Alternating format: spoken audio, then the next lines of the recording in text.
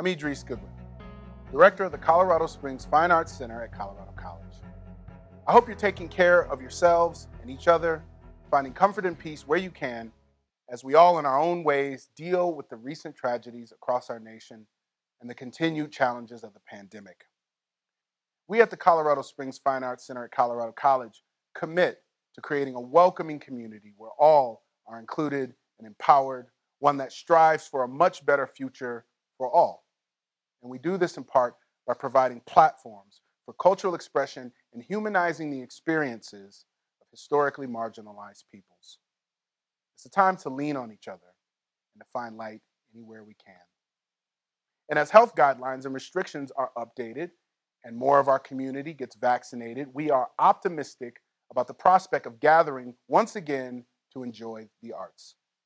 Now, we're still a ways away from welcoming traditional sized crowds back into our spaces, but we've been encouraged by the response to our limited reopening of the museum galleries, participation in some of the semi-private art classes that we're offering through our Bemis Art School, and the ongoing interest in virtual programming we've presented over the past year on our FAC Connect platform. You are out there and you are hungry for the arts, and believe me, we are too. And I think you're going to like what I have to share with you in just a moment.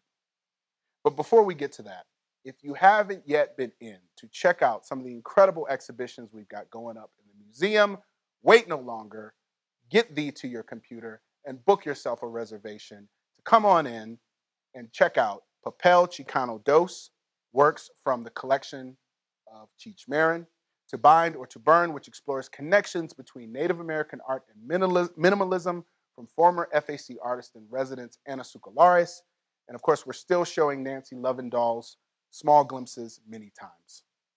For a full list of exhibitions and dates, check out our website, where you can also find details on safety measures that we have in place and how to reserve your spot. Also, just yesterday, we announced the winning teams of our 2021 series of 3x3 projects, now in its second year. 3x3 funds artists across the region to create together virtually. And these creative experiences will all premiere on FAC Connect. Learn more about the artists and their projects online, and tune in periodically as we release them. We have such talent and creativity across our region, and we are honored to provide them a platform.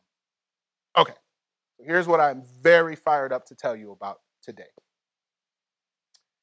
It's something we've been working on for several months now. Kicking off in June and running all the way to October, the start of Arts Month here in Colorado Springs, the Fine Arts Center has plans to bring the arts out of our spaces and into the community with City as a Venue. Through careful planning and proper precautions, we will be bringing the arts to you all summer long, presenting a robust and diverse calendar of outdoor, mobile, and socially distanced arts experiences for the whole community. Theatrical performances, dance, music, interactive pop-up hybrid type opportunities, and more. From the Colorado College campus to neighborhood parks and community centers, we're bringing this great city together through the arts.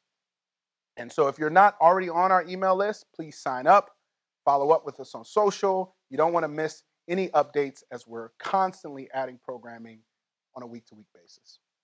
Okay, that's it for now, friends.